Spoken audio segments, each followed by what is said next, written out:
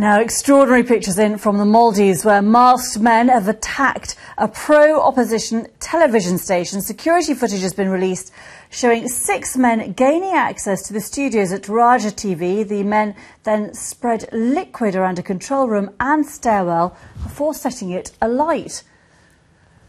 Well, other offices in the building were also reportedly damaged in that fire. And this whole assault comes at a time of great political turmoil in the region. The television station is recognised as supporting the former president, Mohammed Nasheed, who is leader of the Maldivian Democratic Party, and he is currently standing for re-election. So quite some problems there in parts of the Maldives.